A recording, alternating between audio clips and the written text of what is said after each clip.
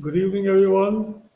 This is Pradeep Mall, Ambassador of Change from GETI, and you are right now on our disruptive education platform provided to us by our mentor, Dr. Sunita Gandhi. And on this platform, we have met with and interacted with more than 1,600 speakers from India and all over the world. And this evening, we have for you Mr. Dan Blanchard, who's again with us. He's an educator and author, and Mr. Dan Flores, Daniel, he's an award-winning paraeducator, and they're from Granddaddy's Secrets Incorporated from Mansfield, Connecticut. And Mr. Dan Blanchard, he, as I've said, is an educator and author. He's a best-selling and award-winning author, speaker, and educator.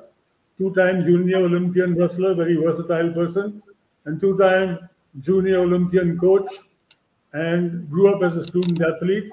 In fact, he says he was more of an athlete than a student. He now has 14 years of college under his belt, and he has 7 degrees. He teaches special education and social studies in Connecticut's largest intercity high school. Here, he has chosen by the AFCCT as the face and voice of educational reform and is now on their speaking circuit. He was on their team for their new social studies frameworks. He is a member of the Special Education Advisory Board of the Connecticut State Department of Education. He is a teacher consultant for the University of Connecticut's writing project. He is a double veteran of the Army and Air Force to boot. A play is being written about his very versatile life. Then we have Mr. Dan Flores. He is a former 2 times Paraeducator of the Year in 2014 for Holmes Elementary, and in 2016 he was a district finalist for the Pulaski Middle School. He currently is a key teacher for the key program at Slade Middle School. He is a former president and a vice president for Local 2407 New Britain Federation of Paraeducators, and he has participated in some teacher para incidents where conflict resolutions and collaborations were needed to help improve the teacher para professions. They will be speaking to us today and to each other on leadership tips and tricks. Welcome, both the Dans. Thank you, Pradeep. We're happy to be on your show. Same here, Pradeep. All right, so let's see if we figure out how to get this going. All right, entire screen. Woo, okay, what are we doing here? This doesn't seem to be going right. Oh, let me pop on this one. Yeah, this is the intro right here. Cancel that. Oh, here we go. Pick her up, Dan. How you doing there? Good to see you again. Good morning. Good morning, Dan, and good evening, my folks over in India. I know that it probably is around 7:30 to 7:40 or so, and I know that you had a very long day. Our day is just starting here. I just want to give you like a quick disclaimer that the presentation we had here, we had some technical difficulties in the morning trying to get the correct one. So this is the one that we have or so. So we will walk you through this, and also this is more so on a conversation, Dan, right? In terms of, you know, how do teachers, parents, but more so on how we can use the second adult in the classroom to be more effective, right, Dan? Absolutely. I think we're going to give a great presentation here tonight for our audience, our GETI audience in India. Some great leadership skills and strategies of how to best use those 2 adults in the classroom, the teacher and paraeducator. So, Mr. Flores, why don't you tell our audience a little bit, I know, just real quick about who you are. I know Pradeep just did that, but just real quick. Yeah, absolutely, Dan. Hi, folks. My name is Dan Flores. I've been working in education for about 14 years now. The first 9 years of my time to work as a paraeducator, which is basically like a teacher assistant in a way, from preschool all the way up to high school, and a variety of programs, whether there are students who are non-disabled meaning students that have no disabilities, and students that have disabilities, and a variety of programs, you know, behavior, people that live with autism, people who are classified as medically fragile, students who don't normally speak English well. I work with those populations, so I have a huge experience working not only with different population groups, but as well as working with different personalities, Dan, in terms of, you know, what are the expectations, how they look like in different settings, with different administrators, with different teachers, or so. Because, you know, working education, I would have bet anywhere in the world, it's one of the toughest things to do, because you're dealing with people. You know, you're not dealing with livestock, you're not dealing, you know, with inventory. I wish that was the case, but, you know, in reality, that's not. You have to gauge, you know, different people's expectations, you know, different work ethics, different different beliefs. So Dan Flores is coming at us from the paraeducator's point of view on this presentation. I will be coming at all of you from the teacher's point of view in this class, even though we're both teachers right now.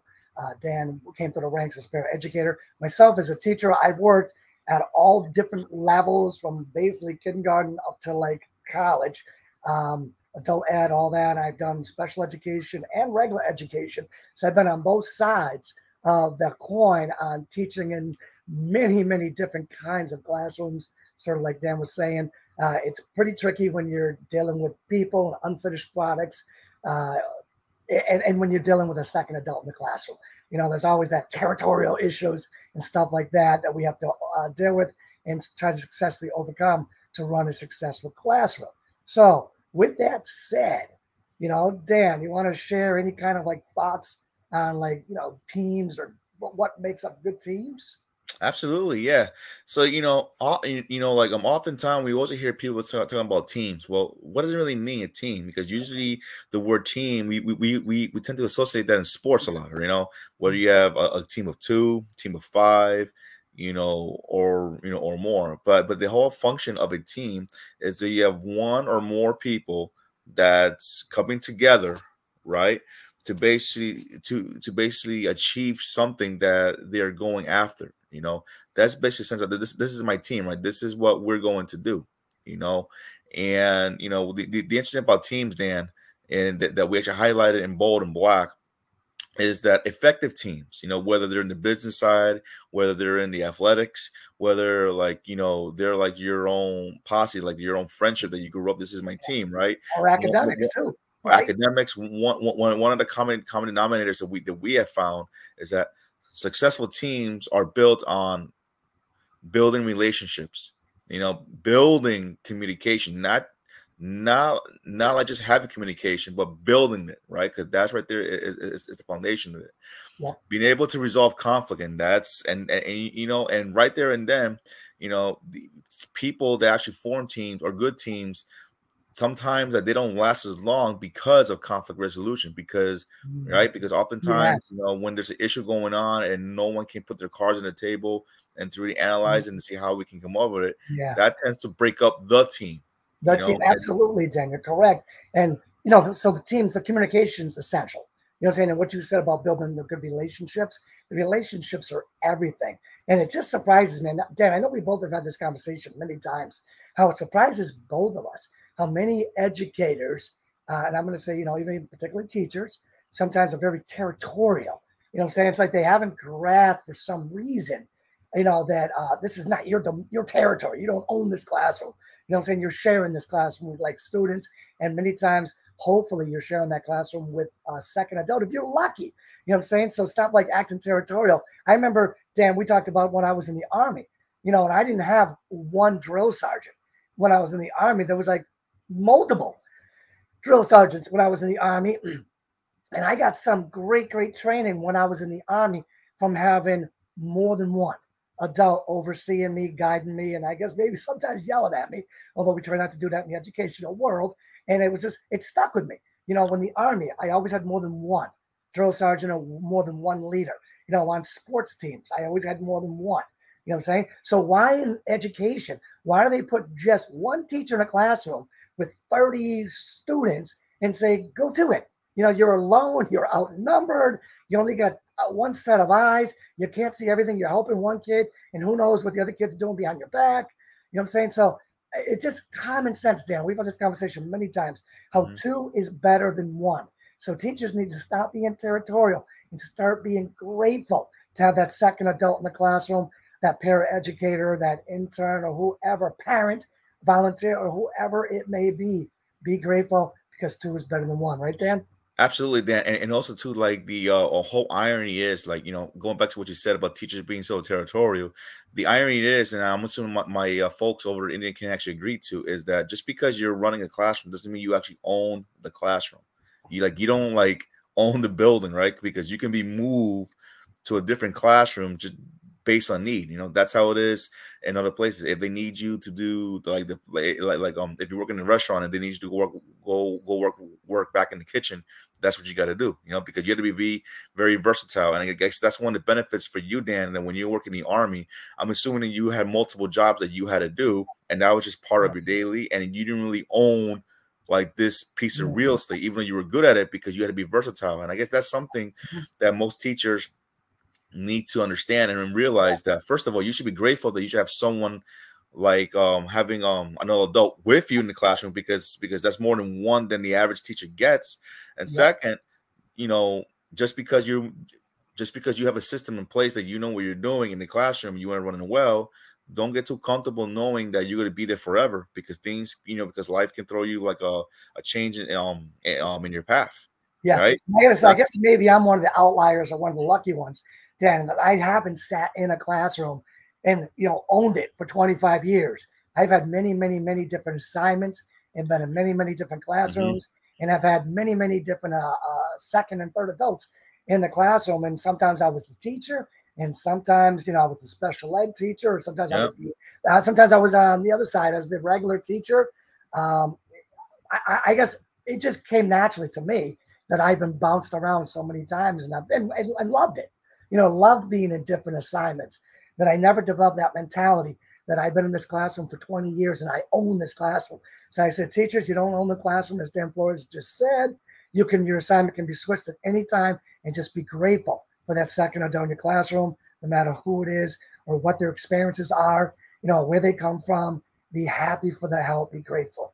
So moving on, I mean, we do know that in today's most, effective educational institutions, pretty much what Dan just said, you know, they have great teams that operate on relationships. There's good communications, trust and respect and recognition. We haven't talked about yet, Dan, but that's absolutely essential to have that trust, respect, and recognition of the second adult in the classroom. And of course, that goes, you know, back and forth both ways. Because when we all do that, you know, well, we all win. Isn't that true, Dan? Absolutely, Dan, and also, Dan, you know, just to highlight a couple of things there, you know, we have to talk about relationships. We have to talk about good communication, and believe it or not, to actually become as part of a team, you guys spend more time together, right? Because if you're not spending time enough, then therefore anything that you do won't mean anything. You know, it is no different if you're part of a team, or if you are having family time. The way that you bond together is that you have to spend more time together. That's how you form basic relationships. And the irony is too that in education, if you notice, I've been reading a lot of articles worldwide, not just here in the United States, that there's still like huge burnout in terms of, you know, educators in general, whether teachers, paras, teacher assistants, behavior specialists that are leaving the field due to not having enough respect for the profession, and also the those who are in charge who don't trust their judgment in terms of what constitutes as effective practice, because oftentimes in education there's too much pressure, right, from the top to basically these are the mandates that we need, and therefore when there's too much pressure, you know, the pressure is not taken into account people's, you know, ideas, people's breaking points, you know. And oftentimes that is where people don't feel recognized enough, because no matter what you do, you know, and in one day they expect the same level or more of it, you know, and that there goes to the lack of like recognition. That's what's important, that whoever is working with you, whether it's a colleague, whether it's someone on the outside, it's always good to trust their vision, right? It's always good to respect their values, and it's always good to recognize them, you know, and it could be as simple as a thank you. You know, a thank you goes a long way. I like it because it's cheap, it's free, you know, and it's very, you know, and it all falls back to the good communication and giving very specific phrase on why you're saying thank you. Oftentimes, you know, I had conversation with Dan, and even when creating the PowerPoint, I said, Dan, thank you for your time. I appreciate you for doing, you know, this for me, you know. Absolutely. And he actually recognizes that. And, I do. I love it when you do that. So I think we all, you go the extra mile by saying, I appreciate you, appreciate what you're doing. And I think that educators need that appreciation, that recognition from the administrators.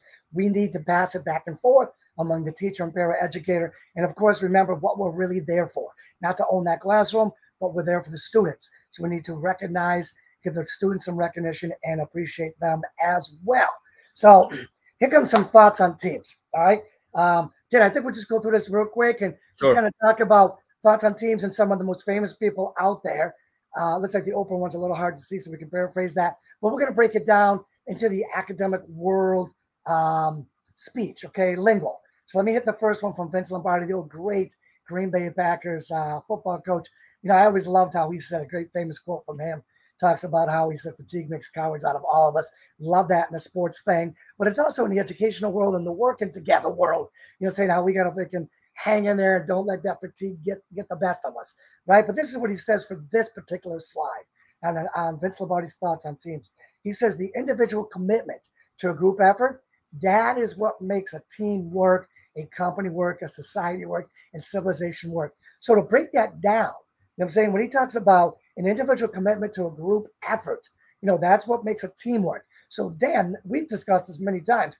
That team is me and you. You know, that's the teacher and the paraeducator. We need to be committed to that group effort, not just that I. You know, I do this, I do that, right? So, and when we work, you know, the Vince Lombardi says the company can work, which in educational lingo is the classroom, right?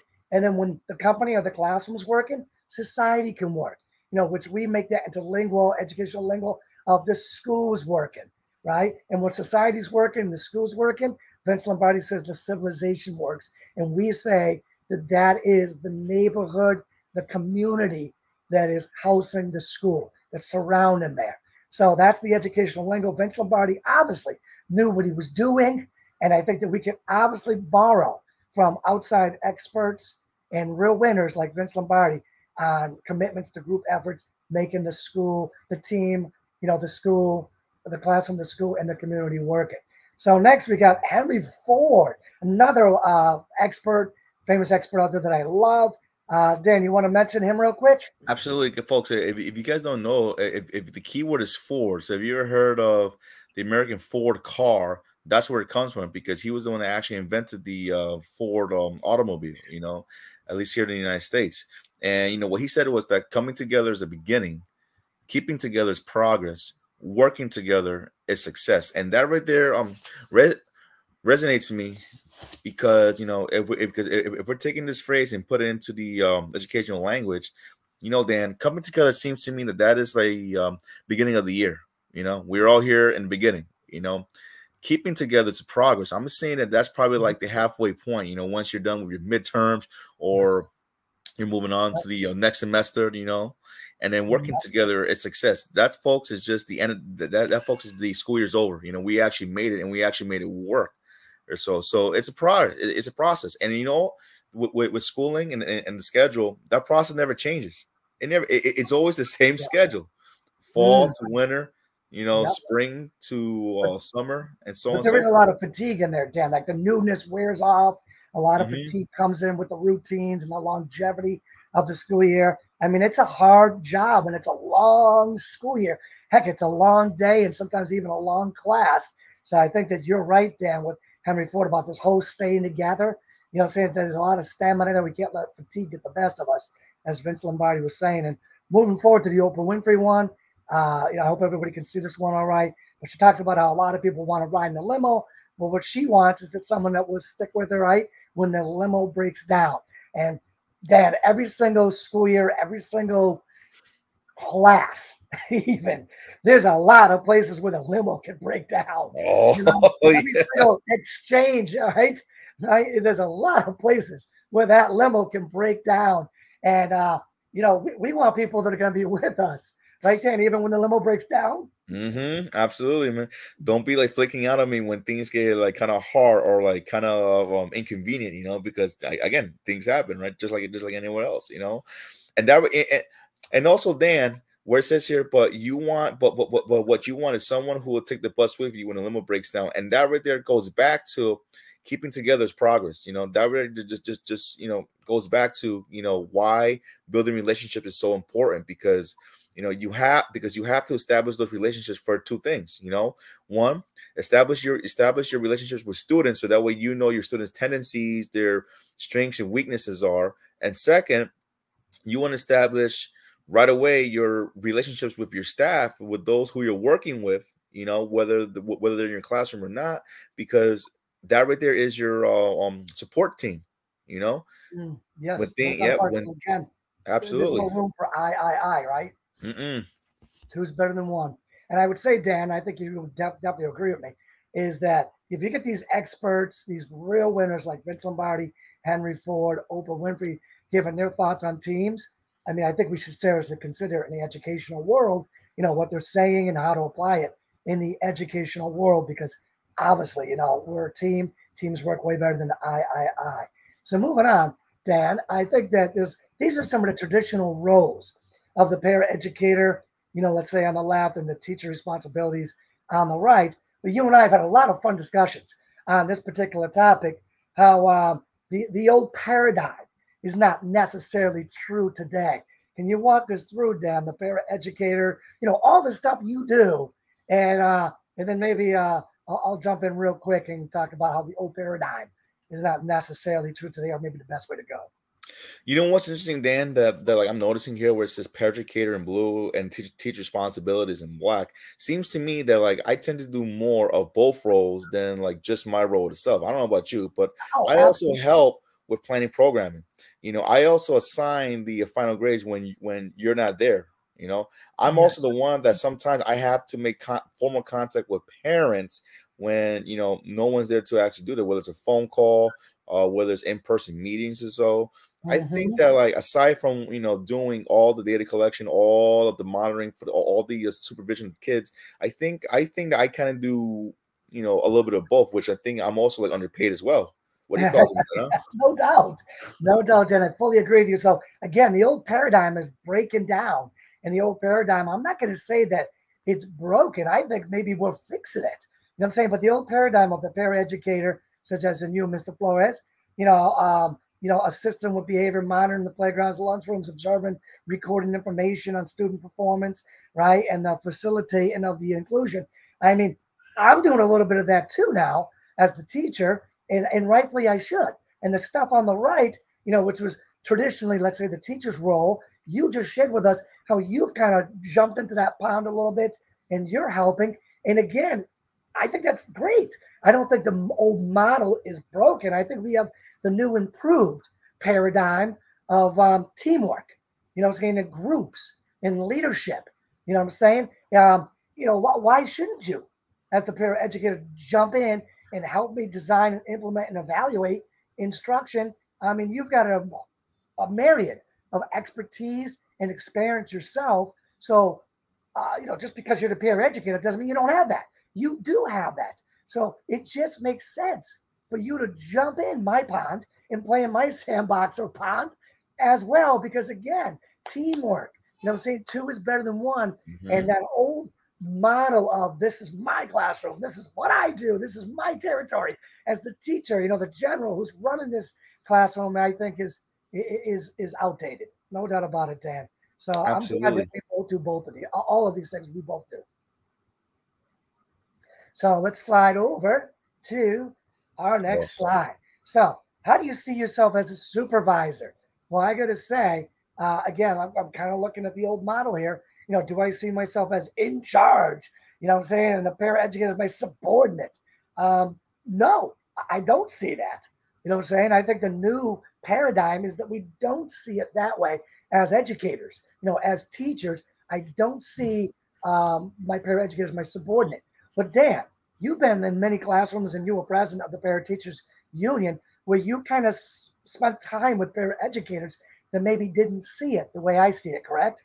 Absolutely, yeah. Because the mind shift during that time when I was leading the workforce over 200 was that from like their perspective, from the parent perspective, is that they have to basically appease their teachers as much as they can, so that way that their ratings go up. That's that's the reason why that mindset was enabled, because quite frankly and quite sadly, those parents didn't really trust their teachers to basically do the right thing, on their own. So therefore, oftentimes the teacher assistants, they would tend to do more than their share just to make sure that everything was kosher, right? And also to make sure that their rating scales didn't take the hit or so, which kind of fed more into that mindset of, oh, this is my teacher, this is my supervisor, this is what I got to do to please my supervisors, whereas my supervisor just valuing me for my value for what it is, Yes. So I think that old, being the subordinate, I think is outdated.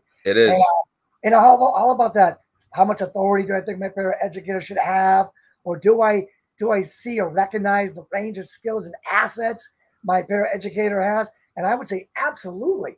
But I know, in the early years, I didn't really know how to work with a paraeducator, so I just taught the class, and the paraeducators were almost like another student in the class for me. And I know that I'm so glad I don't do that anymore. You know what I'm saying? But Dan, I mean, what do you see in that realm?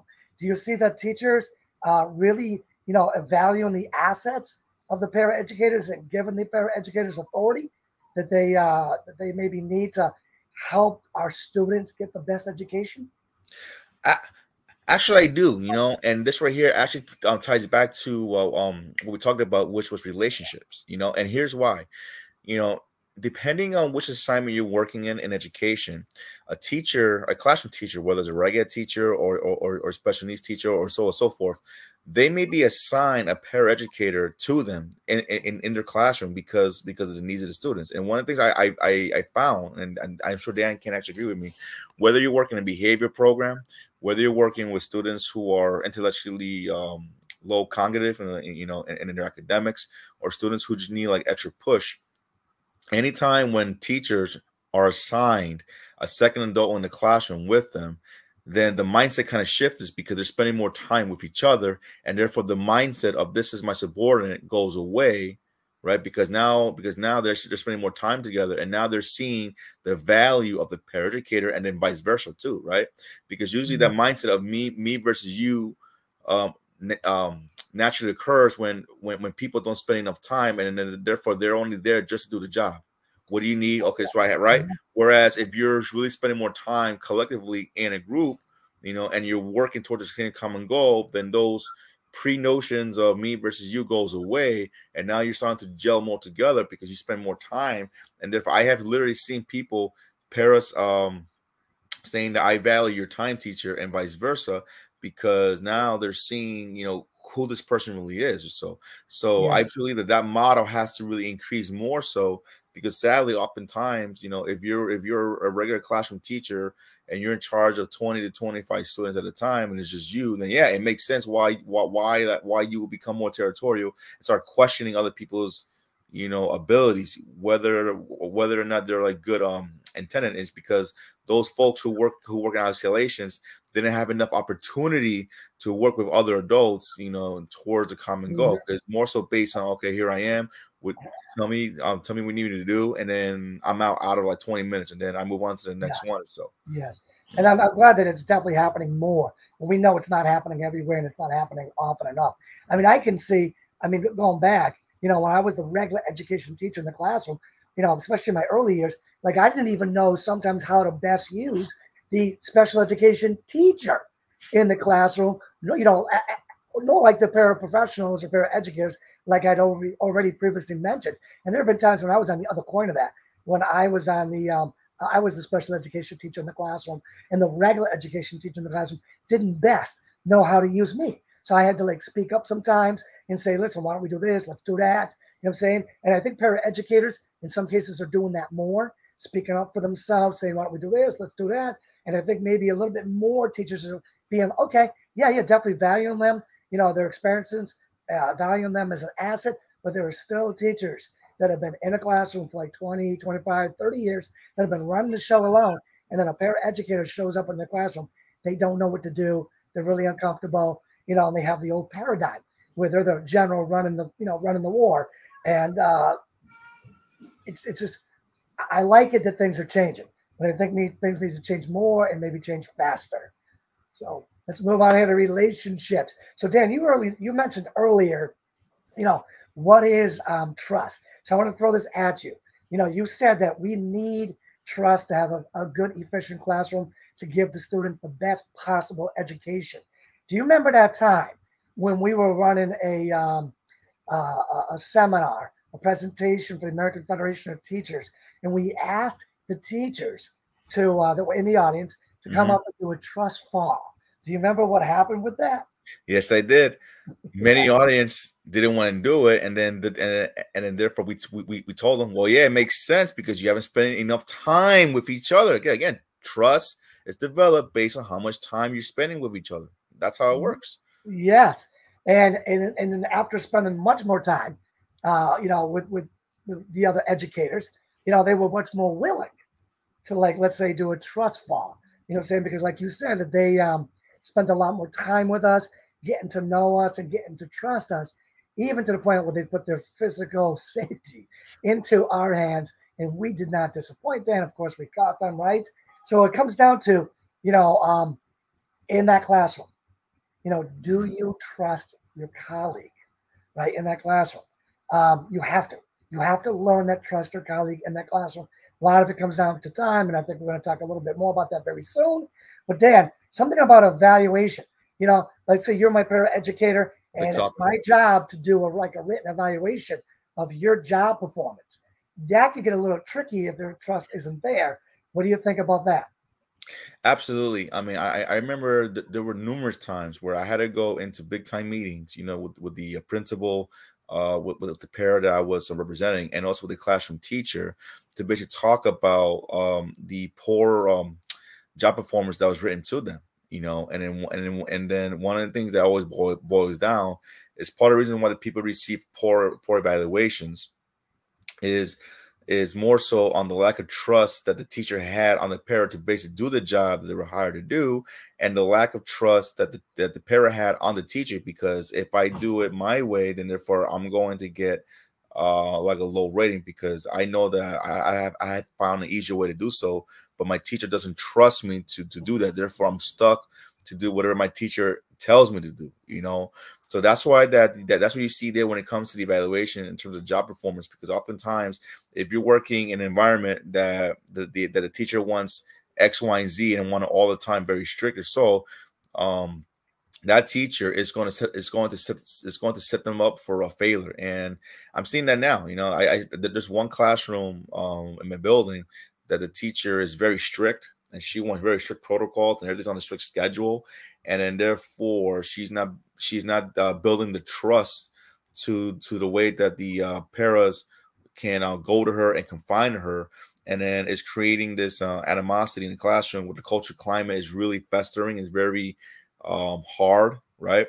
And then therefore you know, they you know, and they want to leave. That's what's important, that you have to give and take. You have to work with the person. You know, you have to be able to trust not yourself as a teacher, but trust the people that you're working with, that they can carry the job. It may look differently, and it's okay to look differently, just as long as the objective is achieved. And therefore, you as a teacher, Dan, that helps you to grow better, because therefore you're activating your growth mindset, and that you're further expanding your skill sets on how to work with multiple people at different abilities, different work ethics, right, different perspectives, and then therefore you have more of a range to basically evaluate your classroom in terms of how it's running, you know. And that to me is a very effective teacher who's able to trust your paras or the adult, their vision, you know, to basically ask them, what does trust mean to you? Totally. Yeah. How can I, the teacher, Oh, win your trust? yes. And I think that when it comes to vision, the teacher may have a vision and the paraeducator could have maybe a similar vision, but it's also a separate vision. So if you get this trust going, build that relationship, have that two-way communication going back and forth, then I think that sometimes your visions may they may change a little bit, but they may mend together and become two visions is better than one vision, right? So you compromise, you come together somewhere, right, with maybe a stronger vision, because now you've got like that synergy of multiple visions Yes. coming together. And any teacher that doesn't respect, let's say, the experience of the paraeducator, I think is really missing the boat. Some teachers come in and say, well, I'm the one with the masters, I'm the one with the two masters, or whatever it is. Say, yes, that's nice, and that brings a vision in itself, but so does a lot of life experience, which a lot of paraeducators bring in. Oh, and by the way, not only should that not be discounted, but Dan, I know for a fact that there's a lot of paraeducators out there that are working on the masters or have the masters like you had when you were a paraeducator. That's what I did too. Yeah, absolutely. And it's fun. And, it's totally funny that you just brought that up, because during my time as a para, I actually wanted to become a teacher. And one of the things that made me a very effective teacher that I am now is I learned all the good stuff, the positives of a teacher, and basically learned from other folks who did kind of wrong to parents or things that are just not good. And I learned and I learned to avoid that, right? I learned not to do those things, and to basically keep improving myself. And then during that time, I went back to school and got I got my bachelor's and master's in education or so. But I was very fortunate for me to work with a whole variety of people that basically helped me mold me to the person that I am today. So that way that when I'm working with new folks, whether they're seasoned in the education field or brand new, I treat everyone the same, and I basically tell them, okay, so what are your expectations? What is your vision? What do you want to get out of this? So that way I can help you to move on to the next level, and vice versa too. So Dan, it sounds like schools would be very wise to bring up their paraeducators through the system, because they could make the best teachers. And there's got to be a trust there within the school system to trust the paraeducator workforce and help them and encourage them to come up to the ranks and be the teachers, especially the teacher shortage that's going on in the great tsunami that's coming. So again, it comes down to trust. Okay, so we have some more activities here that helps build that trust, that relationship, and that communication. You know what I'm saying? And I think that one thing we don't do enough is PD activities that actually build like relationships, team building. I think we need more of that in school. And Dan, I think we need more of it out of school, which I hope you can address in a second, because it's also a pretty good idea for the adults in the classroom to see each other in different roles of, let's just say, outside of school, where it's not necessarily the teacher and paraeducator, but now two grown adults outside the school. Want to talk about that real quick? Absolutely too, because you know what though, it makes sense. If you're building something, then you want to keep doing it over and over again.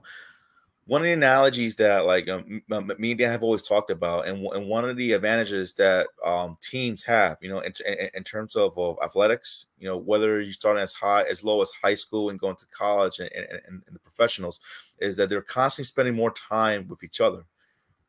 Isn't that kind of crazy, Dan, how they spend more time planning, they spend more time traveling, they spend more time in the hotel, they spend more time, with each other, and then they go live for no more than an hour, 2 hours the most in the live game, and then they leave the live game, and then they come back spending more time with each other doing actual activities to basically build that trust level. Whereas in education, we go live for 7 hours and we're always constantly scrambling to have planned time with each other, and sometimes we can't get it because there's not enough time.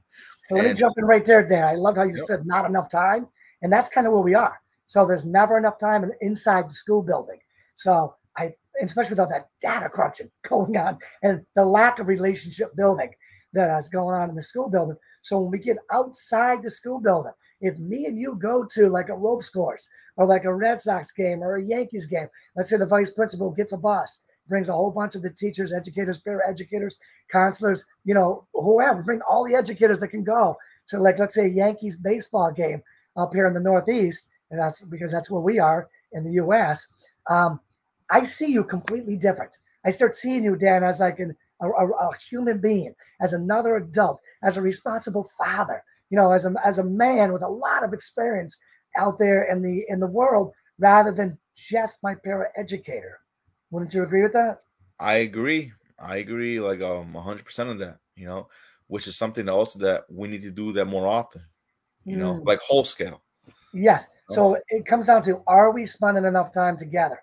We need to spend more time together, both inside and outside of school. All right. And, you know, and that's just going to help communication, which is the exchange, obviously, of ideas, feelings, right? It's not just data crunching. All right.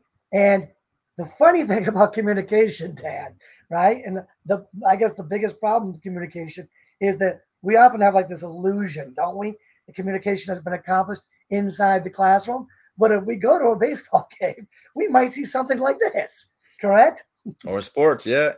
A disagreement or so, and therefore you're out of here, you know, get out of my face. Yeah, right. And sometimes in the classroom, you know, there may be differing opinions in the classroom where we're like, you're out of here. And we want to throw them out. And then maybe the illusion that communication is going on, but sometimes it's not, and it's boiling, right? And it's about to erupt when we're not communicating and not working effectively as a team.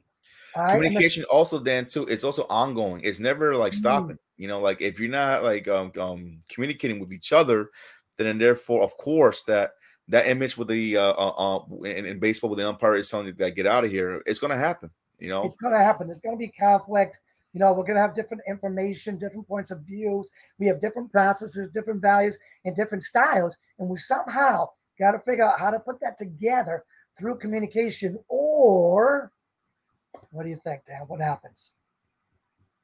or you're gonna have like a huge volcano ready to erupt. You know, it's gonna happen. You know, and I'm assuming that this probably has happened to you in your own in your own personal lives, folks. That if you don't, you know, address the issue, if you don't even have like open communication, you know, with your family or your friends, what was once like a small problem just fester into something large, much larger, and it becomes much more difficult to deal with or so. That's the reason why that you want to keep, you know, working on it, because it's a life skill, you know, for everyone to have. Not, you Otherwise, know, yep. not Otherwise, the molehills become mountains, right, Dan? absolutely. And we You don't want to deal with deal with the that. problems when they're small. No doubt about it. So, Dan, how do we deal with the problem when it's small? Absolutely. When it's small, the first things, folks, is that you want to attack the problem, because that's what it is. Because at the end of the day, chances are you actually like that person, but the thing is that you don't like the action that person did. So it's really the issue at hand, and not so much for the person. You know, you want to stay on point. You want to stay on topic in terms of what can be done, and don't say what cannot. You know, always think of what we can do and not can't. Always encourage, you know, the different points of view, because at the end of the day, we live in a very rich world, and sometimes different points of view can help solve the issue at hand, because maybe they're coming in from a different angle that you didn't thought about at all. That you know, and that happens to me all the time with Dan Blanchard. Or every time I go have a meeting with him, I give him something, and he goes, "Oh no, have you ever thought about it this way?" Like, oh yeah, you're right. I didn't. You're absolutely right. And I'm always catching myself doing that with him, like every single time. Yeah. Different points of view, you know. Yeah. So, Dan, it sounds like everything you're talking about right now, and everything on this slide goes back to everything we've been talking about. You know, building that relationship, the communication, the trust, right? So, you know, what you just said, don't attack the person, attack the problem, right? Understand from their point of view, obviously show them respect and build that relationship. I mean, again, relationships are everything, you know, especially in the academic or educational institutions, an environment where, you know, a million things can go wrong and that limo could break down in a million ways. So in closing, Dan, I think that if we just remember that we're not products, the students are not products. It's not all about data collections. It's all about relationships, right? And about having a little bit of fun from time to time. I think we can make a big difference, don't you? Yes, we can, and we can not only make it, but also make change for everyone. You know, because the thing is that if you and I, Dan, come together, if everybody in the education come together, then therefore our end result is provide a better service for our students, who in turn, they themselves become better. No doubt. And then with a performance like that, with us, you know, on the same page, performance like that, we could bring down the house and have a little bit of fun too, right? And I guess we're going to be closing up with pretty much saying, that's all, folks. So, it's pretty folks, much time to go home.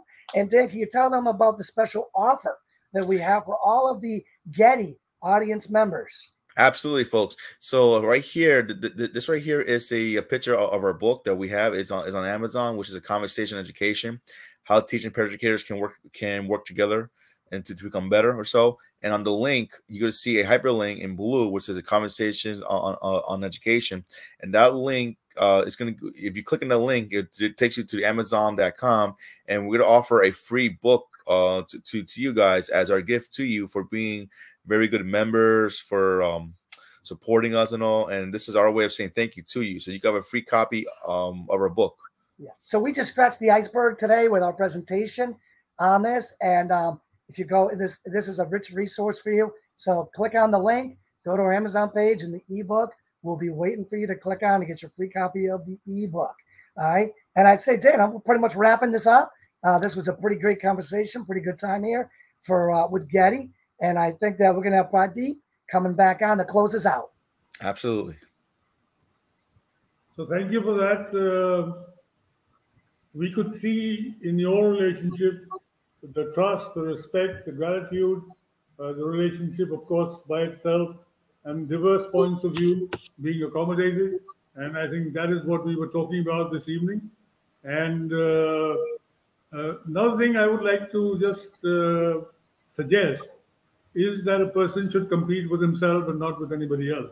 It's an I versus I situation, and that is something that we should foster, and maybe that will cut down a lot of hostility amongst people. What do you think about that? I love that idea, Pradeep, of competing with yourself and not the other, right? The other is a teammate, right? Not a competitor or an adversarial opponent. You can always improve, right? If you're constantly competing against yourself, right? Your numbers can go anywhere but up if you're doing that, you know.